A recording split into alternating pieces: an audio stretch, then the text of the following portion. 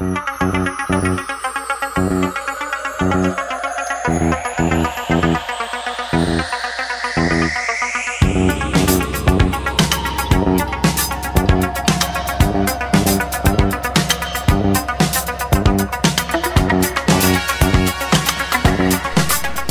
welcome everybody to today's godcast, which is integers and keeping a positive attitude, named aptly so because we're dealing with positive and negative numbers when we talk about integers. We're going to look at three things today. First and foremost, we're going to identify exactly what an integer is, so a positive and a negative number. We're going to look at a number line and what a number line can be used for. And then lastly, we're going to look at opposite integers or zero pairs. So without further ado, let's take a look. Okay, so what we've got here is a number line, so we're sort of jumping ahead a little bit here, and this is a little applet or a little manipulative online that again I can provide for you. It's not a problem at all.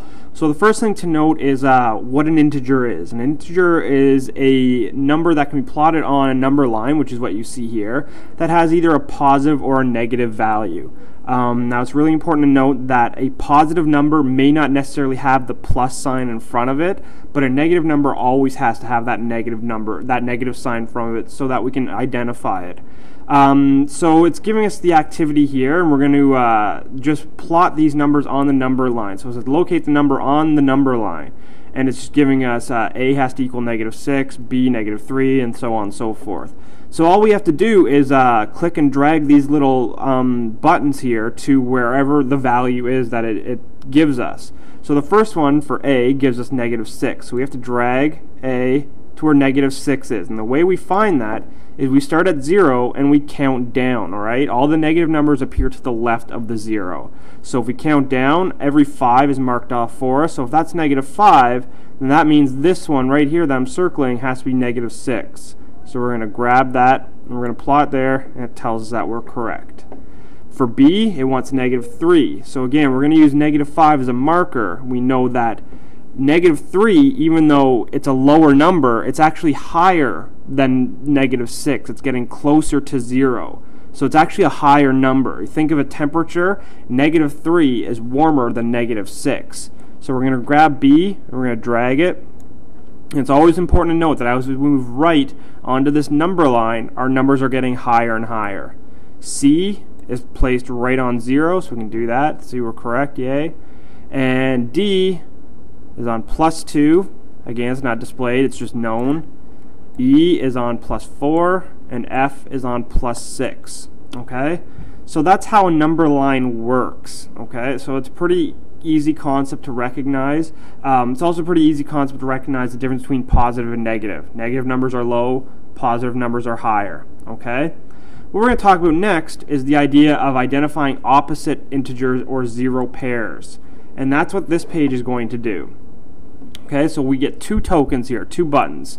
It gives us a circle with a white A, which is to identify the original integer, and the black letter is to identify the opposite. So right here it says, what number is 2 more than 0? Well, we know that to be 2, okay?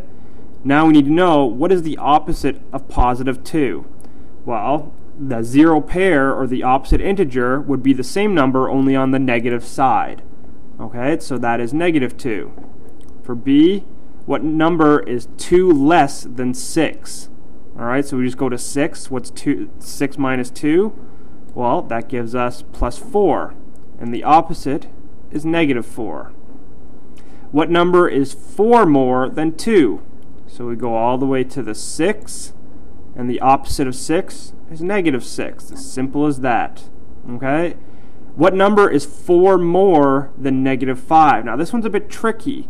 We have to recognize that -5 is over here, and we want something that's more than -5. Alright? So our number is actually not going to get larger. Alright? We're moving closer to the 0, so the number is actually, the physical number is actually going to get smaller, but in terms of math, it's actually a larger number. So a number that's 4 more than -5 is -1. And the opposite of that is +1. I know this can come off tricky, but that's basically what we're looking at. Okay, so let's review what we looked at today. The first thing that we did was we identified what an integer is. Remember that it's a positive and a negative number. A positive integer doesn't necessarily have to have that plus sign there, but a negative integer always needs to have the negative sign, and that's how we differentiate. Think of a thermometer, think of time zones, think of golf scores, anything like that. And that should really simplify what it is all about. After that, we took a look at a number line and what a number line is. And it's just a method of displaying information. Remember that a thermometer is a great example of a number line in sort of a vertical fashion. In that case, below 0 is the negatives, above 0 at the top is positives.